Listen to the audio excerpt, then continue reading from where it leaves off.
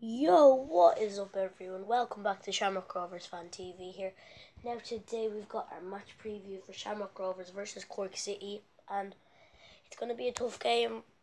I think playing Cork, they've got a lot of tricky players like Dylan McGlade, Corey Galvin. At the back, they're quite good. Liam Bossin, they've got Arsenal centre back, and they've got Kyron Stabana, who are all good players, and they're all defensive players. Liam Bossin, the goalkeeper, former Anderlecht player. I think it will be a very tough game. I think Cork didn't start off the way they would have wanted against Shells, and it was at Turner's Cross. And now at Tala, it will be a very tough game for them. I hope Sean Kavanagh is back, maybe coming on off the bench, because I don't want to really risk him. Yeah, let's get into my predicted lineup.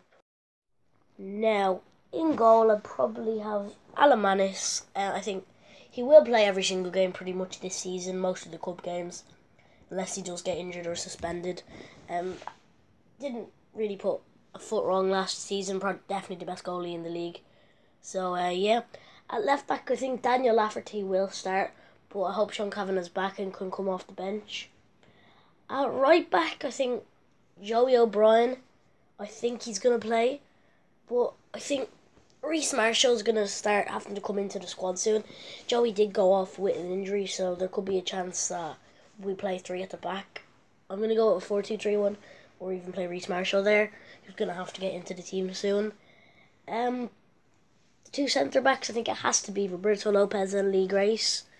They're both absolutely solid together. Liam Scales didn't do too bad coming on at all against Bows. The two in midfield, probably Gary O'Neill and Aaron McInnes. I think Greg Bolger, I don't think he's going to start every game this season, but I do think he will be involved. And then out wide, probably Graham Burke. On the other wing, Ronan Finn. In the middle, Jack Byrne. And then up front, I think Aaron Green. But I do think we will bring in another striker. Yeah, my score prediction is 3-1 to Rovers. Yeah, what do you guys think the score is going to be? Let me know in the comments. Guys, remember to like and subscribe. And yeah, see you all later. Goodbye.